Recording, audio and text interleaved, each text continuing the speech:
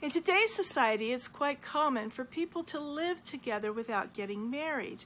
But did you know that if you're living with someone that you're not married to, and that person dies unexpectedly without a will, that you could be evicted and thrown out in the street and not allowed to live in his house because he's passed away? My name is Laura Hurd, and I'm an attorney in San Antonio, Texas, and unfortunately I have seen this happen many times over the years. For example, someone called me recently named Mary, and Mary had been living with Bob for 25 years, but they'd never gotten married. And Bob had 2 children from a previous marriage who were adults that he didn't get along with at all, and hadn't seen them and hadn't had any contact with them for a long time.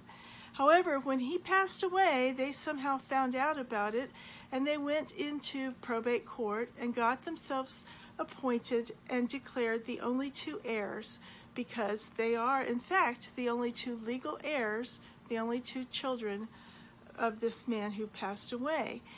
And since Mary was not married to Bob, they had every right to throw her out on the street, take the house that she'd been living in for 25 years, and sell it out from under her. Now, if she had only been legally married to Bob, they couldn't have done that, because we have a homestead law that says that the spouse of the person who died is allowed to continue to live in that house for as long as they live. They don't actually own the house, they can't sell it. If they move out and abandon it, they lose it.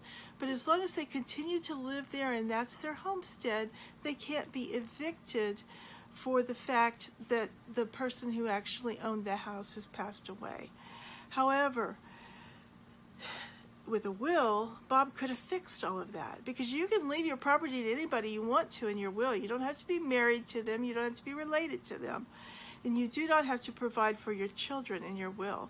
He could have left his house and everything he owned to Mary, the woman that he'd been living with for 25 years, but because he didn't have a will, Mary got nothing from his estate.